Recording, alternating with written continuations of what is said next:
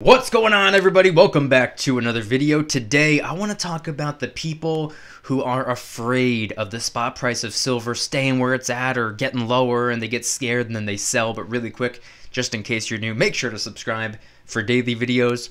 Also subscribe to my second channel, which is my backup channel for exclusive weekly content. The link will be in the description, trying to hit 1,000 subscribers. And if you would like to help support the channel by getting some DYDSS merchandise, of course we have some precious metal themed t-shirts and hoodies, which are up for grabs, along with a ton of other products, many of which are raising funds and awareness for different charity organizations. Any and all merchandise can be found by clicking the first link in the description section down below. Thank you in advance. It's more than appreciated.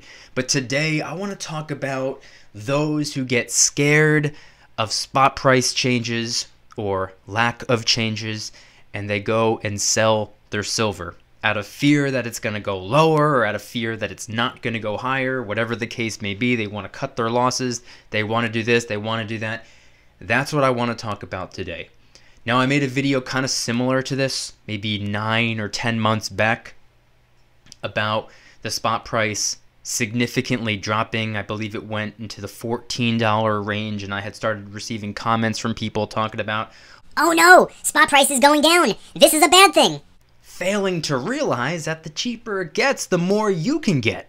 That's the way I see it, in my opinion and from my perspective. Not a financial advisor, so nothing on this channel should ever be taken as financial advice. However, I've always felt that the lower spot price gets, the better it is for me. The more I can stock up on, or the more I can get for a smaller dollar amount. And the argument always comes up that if spot price drops down a little bit, or even if spot price were to drop significantly, if spot price were to get chopped in half, people make the same argument. They make the same foolish claim. They make these statements or suggestions or whatever you want to call it, and they say, "Spot price went down, therefore you lost money." That argument can very easily be debunked simply by saying, if you didn't lose your silver, you didn't lose any money. If you have 5 ounces of silver, let's just say spot price is $20 an ounce, 5 ounces of silver is about $100 worth of silver. As much as I hate measuring wealth in dollars as opposed to ounces, just for the sake of the conversation, let's just say spot price gets chopped in half, $20 down to $10. Now those 5 ounces of silver are worth $50 rather than $100. Did you lose any money? No! Your money is sitting right there. Unless you somehow misplaced one of those ounces of silver, you didn't lose any money.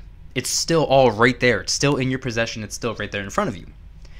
But moving away from that little analogy, I also wanted to bring up the fact that silver, as previously stated, the lower spot price gets, the more you can get, or the more I can get. I say the lower the better. In fact, I would say that the $13 to $15 range is really the sweet spot. Although I would say that anything below $20 is a discount. $13 to $15, that's a complete and total fire sale. The lower the better. Now, I have not seen, during my little over 2 years of stacking, I have not seen $12 silver, $11, $10, $9 silver. I haven't seen silver go that low. And if it were to go that low, I'm sure I would be enthusiastic about stacking as much as possible. But I've gotten comments from people saying that silver hasn't done anything in a while. Silver's kind of sitting relatively stagnant. It's not really going up very much, and when it does go up a little bit, it doesn't stay up for very long, comes back down, or it goes up a little bit and it stays there relatively stagnant for a while.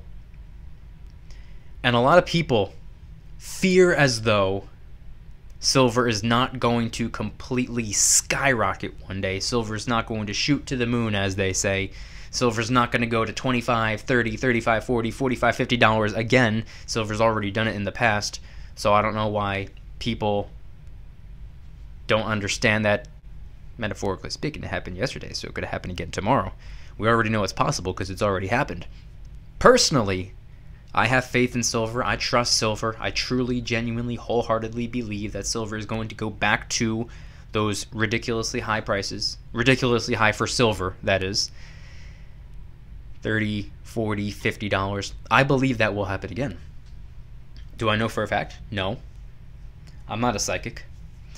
But whenever I hear of someone selling their silver, quote unquote selling their silver, converting their silver back into dollars, out of fear, personally, I've always felt that's a foolish decision. I do not believe in making emotional decisions. If you make a decision based off of fear, that's an emotional decision, not a logical decision. Now, if you have a logical reason for selling your silver, regardless of the spot price, if spot price dropped significantly and you sold for whatever reason, that's fine. But if you sell out of fear, I personally believe that's foolish. But I don't think it's all that terrible of a thing, because I was told once in the past that anybody who sells low, that just means the weak ones are being shaken out. Those are the ones who probably shouldn't be in it for the long term anyway, because they are short-term thinkers, not long-term thinkers. Personally, I plan on being in the precious metal world long-term. I plan on stacking as much silver as I possibly can long-term. One day I hope to own a house and turn a bedroom of the house into a vault. I'm kind of joking when I say that, but point being is I want a ridiculous amount of silver. And when the gold to silver ratio gap closes in, hopefully due to silver going up rather than gold coming down, I would like to convert a decent portion of my silver to gold. Rinse and repeat. Silver goes back down, start getting more silver. Silver goes up, convert the silver into gold. Little by little, reduce the weight, reduce the bulk, and convert the quote-unquote opportunity metal into the quote-unquote powerhouse metal. And who knows what that gold can do for me long term. Maybe convert those ounces of gold into land, by real estate, by properties. Who knows? But I'm in it for the long term. If you are in it for the long term, let me know in the comments. If you're in it for the short term, maybe let me know why. You only plan on being involved in silver for a short period of time. Maybe you're just stacking silver just to save a little bit of money while you're in college, or while you're working like a smaller job, waiting to get a better job, or whatever the case may be. Not everyone's stacking for the same reasons. So I don't want to sit here and shame those of you who are specifically in it for the short term. We're all in it for different reasons. There's no rule book when it comes to stacking silver.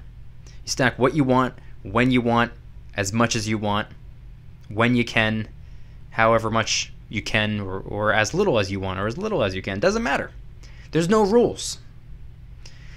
If you guys enjoyed today's video, please hit that like button. If you guys like me, make sure to subscribe for new videos every single day, 365 days a year.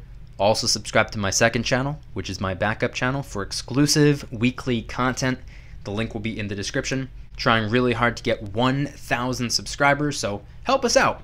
And if you would like to support the channel in the biggest possible way, please consider getting yourself some DYDSS merchandise. Of course, we have some precious metal themed t-shirts and hoodies, which are up for grabs, but we have a ton of other products as well, t-shirts, hoodies, even stickers, and many of which are raising funds and awareness for different charity organizations. Any and all merchandise can be found by clicking the first link in the description section down below. Thank you in advance. It's more than appreciated. But once again, I want you guys to head on down to the comments and let me know, are you stacking for the short term or are you stacking for the long term? And regardless of how long you plan on being involved with precious metals for, what's your purpose when it comes to stacking? Are you stacking for reasons that I'm stacking for the long term, maybe to supplement your retirement, maybe to convert the silver into gold at some point, maybe take that gold and buy land, buy property, buy real estate, do bigger things with, or are you in it for the short term? Maybe you're just saving a little bit of money because you are atrocious when it comes to spending money. Maybe if you had a $5 bill in your pocket, you go crazy until you figure out a way to spend that $5. But it's kind of hard to spend those dollars when you convert them into silver. Let me know anything and everything in the comment section down below regarding why you're stacking and how long you plan on being involved in stacking for. Thank you guys so much for watching. I'll see you tomorrow. And remember, don't you dare stop smiling. Peace. Oh no! Spot price is going down! This is a bad thing!